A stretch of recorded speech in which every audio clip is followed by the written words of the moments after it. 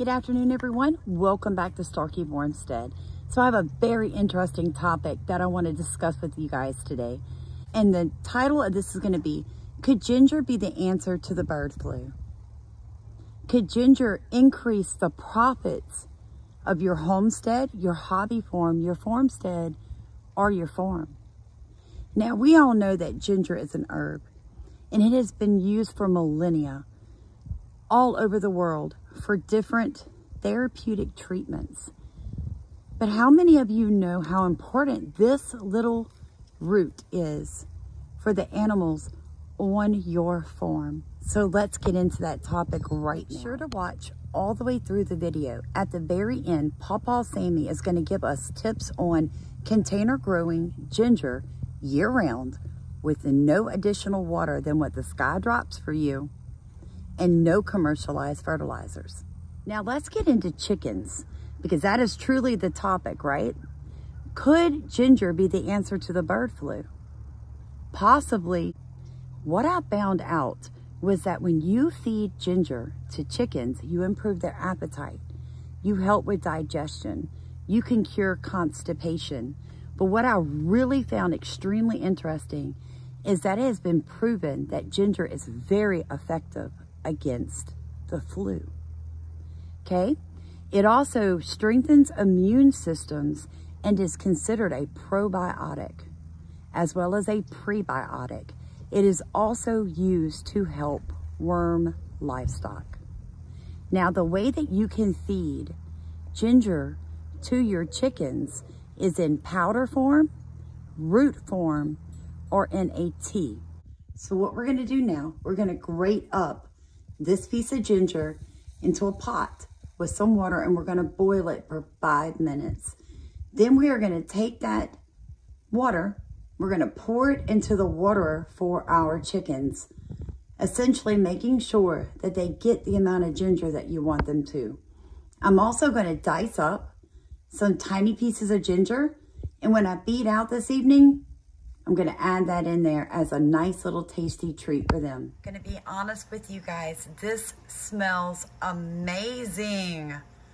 Wow, who needs scented candles when you can boil some ginger on your stove? Did you know that you can even give ginger to your quail and other small types of birds? I was so impressed with that information. Now, with a bird that small, you really might want to powder your ginger or go with ginger oil. You can add the oil to the water, and you can add the powder into their feed, and they'll just eat it. Now, what the really interesting thing about ginger and quail is, it will actually increase their egg laying capacity. Now, we all know if you raise quail, that's impressive, because these little birds put out eggs constantly, but you can actually increase that.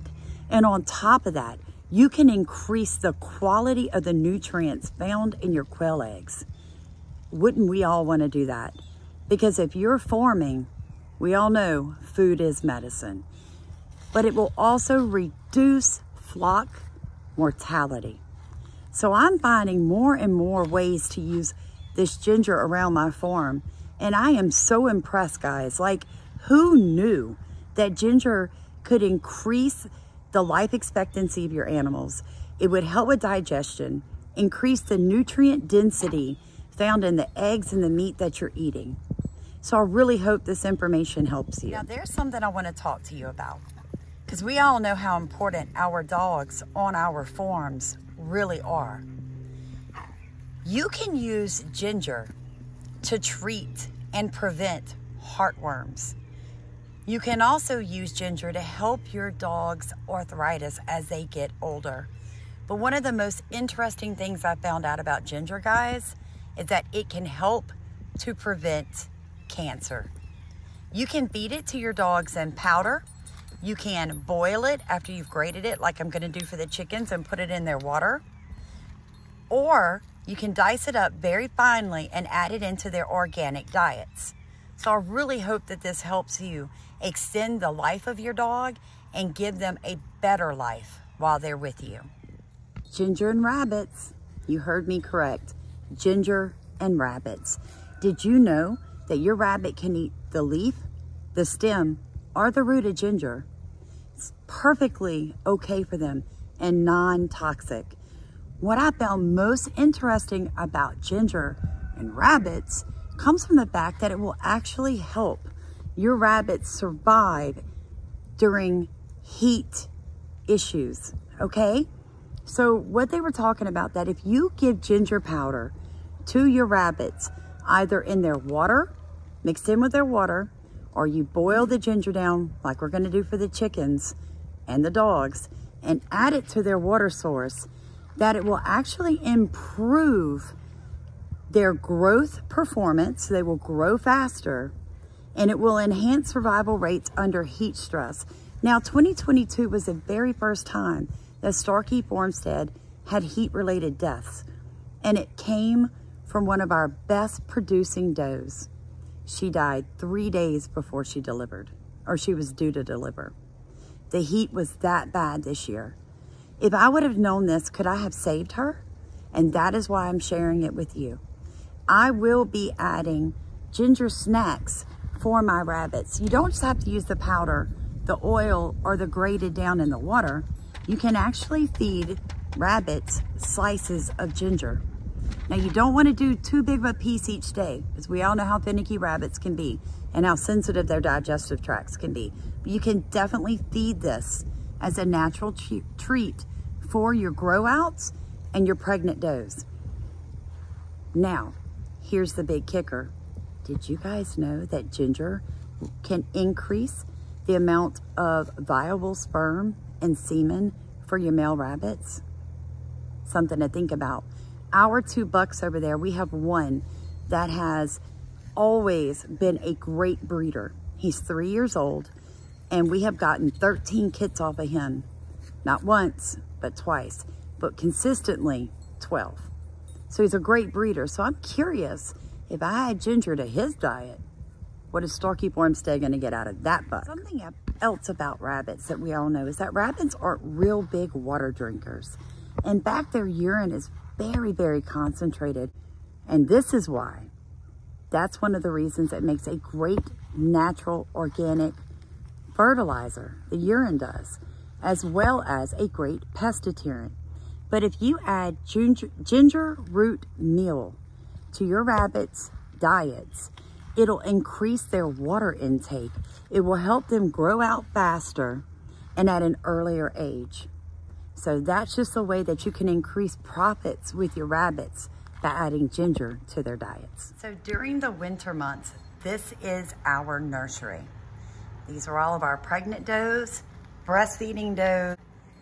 So this rabbit right here was nicknamed Bad Mama. She had multiple cases of miscarriage, of total misses, and stillbirthing rates. Like it just never seemed like we could get any viable living kids off of this mom. What I realized, guys, was that her diet was insufficient. Pellets just was not enough for her. So I began to add comfrey, rosemary, basil, hay, whole oats, black oil sunflower seeds to this mom's diet. And I just want to show you how well she did with this last litter. She delivered 12, and we still have 8. But I'm really proud of her. But she's gotten to where she really likes her natural diets. So let's see how she feels about a little bit of ginger. They say that the smell of the ginger can be off-putting. Uh-oh, sorry about that, Mom. Look, I'll put it in your feeder for you. See if you can find that. Here you go, sweetie. Let's see.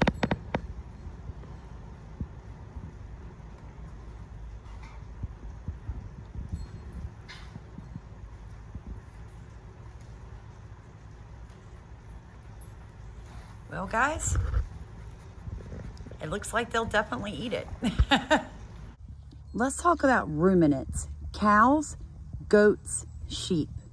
So what I have found out as I did a little bit of research and dug into this topic of ginger and its uses for our homestead What I found was that ginger has been used before when cows bloat. What happens is it is full of micronutrients like copper, magnesium, aluminum, calcium, and chromium.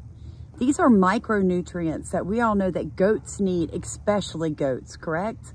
I mean, like, everybody's always having to supplement with minerals and micronutrients for their goats. Well, adding ginger, as dicing it up and adding it to their feed, will help them digest their food, and it's also considered a prebiotic.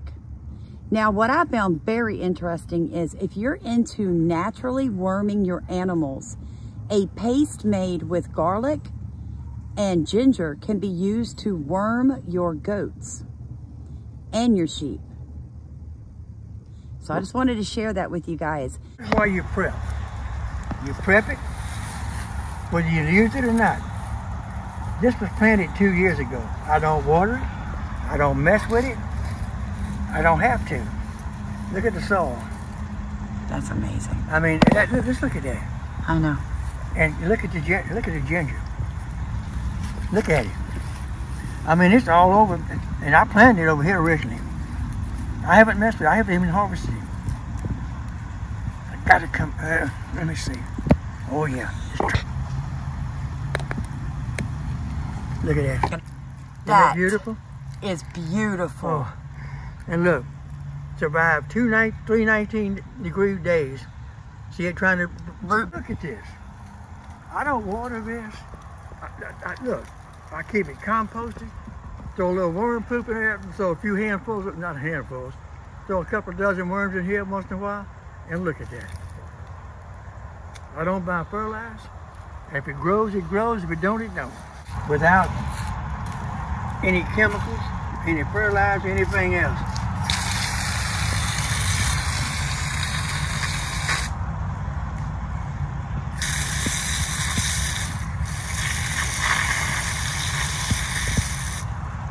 Now, tell me you can buy that in the store. Wow. That's beautiful, isn't it? That is beautiful. And look at the color. And smell it. There, that's the test right there. And see, like I said, as cold as it's been, it's trying to bloom again. See the color? Oh yeah. I just keep it covered. I don't, like I said, I don't mess with it. Compost, worm compost, holds moisture. It's like peat moss. It'll just absorb water to it. It just swells up almost to bust. But that's why I don't buy the water. I've got it composted. I got it worm castings in there, and you see the result. I really hope that this video helps you, that it encourages you to go further with finding ways that you can use ginger for your livestock and your pets to help them breed better, to help them intake their water, to help them during the hot months keep their body cooler, to increase the nutrient density of their eggs and their meat and their byproducts, because it's all about health. And we know that as we go on this journey, because if you watch this video, you've already started that journey, and good for you. But as we go on this journey, we have to learn to use everything that's available to us. Modern medicines, pharmaceuticals, have as many problems using them and health risks to using them as they do health benefits. So if you've ever used ginger in any of these ways or another very unique way to treat any livestock, pet, or even yourself, please share that with us in the comments. This is a forum and a platform for all of us to learn, because this is a lifelong journey. Nobody's ever really going to know everything, but we all know a little. And if we're willing to share that with each other freely and openly, then what we can do is that we can bring ourselves to a new level of living. Because here at Starkey Farmstead, we are debt-free. It is our goal to steward these animals to the very best of our ability. And if you watched our video on picking your New Year's resolution word, you know that mine for 2023 is stewardship. So today I learned something about stewarding the quail, the chickens, the rabbits, the goat, and the dogs that are in my care. And it means a lot to me to hear about other people's journeys doing the same thing. So you guys have a blessed day. May God prosper you. May He grow you. And may you get something in the ground. Thank you for rowing in our boat and allowing us to row in yours.